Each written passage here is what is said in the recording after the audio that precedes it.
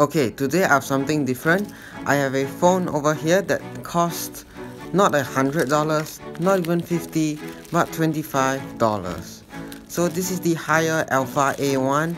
If any of you are familiar with this brand, just tell me down in the comments below. I really have a few questions to ask. This is the cheapest phone I found and I'll be unboxing it today.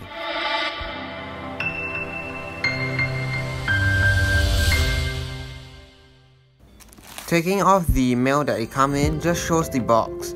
At first I didn't really look quite into it. At the side we have the higher logo. I didn't realize that there's actually some design in the box. I expect it to come in a plain white or cardboard box, but it has quite some interesting, actually not really interesting, but there's some attention to details like those stripes all over the box, which is a nice touch.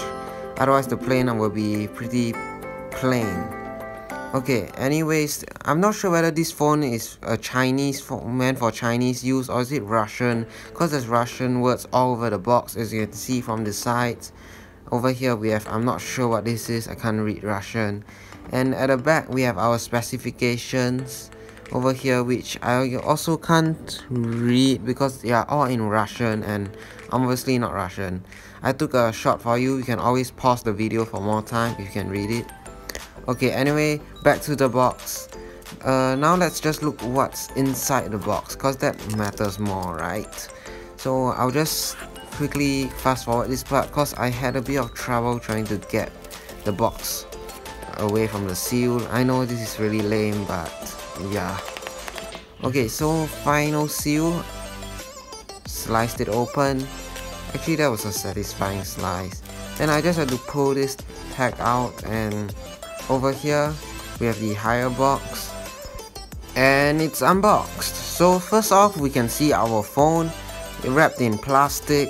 Actually it's pretty standard considering the phone price. Most phones priced around $100-$200 come in this plasticky package. And now we have a mess of accessories, which I'll just pour everything out first and throw the box away because the box was really not a good quality. Maybe I'll keep it. Okay, so firstly we have the USB. I'm not sure what all this is. Let me just remove it from its seal, and it reveals our power brick. I'm sure this doesn't come with fast charging. I mean 40 Singapore dollars or 25 US dollars. What can you really expect? We have micro USB and a removable battery.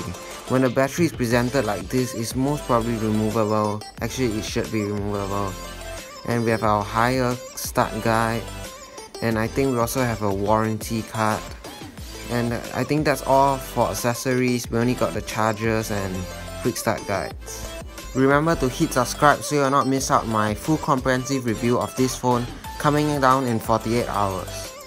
As we can tell, the accessories provided are really the basics, but I actually don't mind even if there's no earphones, because if there's a earphone, it's probably gonna be pretty low on quality and might as well not be there. So it really just comes with the chargers, the warranty card, and the phone, plus the removable battery, which I actually like removable bags. It's like easier to modify. Okay, so I'll be doing a full comprehensive review of this phone in 48 hours.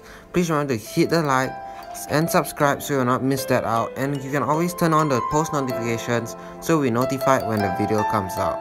Once again, thanks for watching and I'll catch you all in the next one.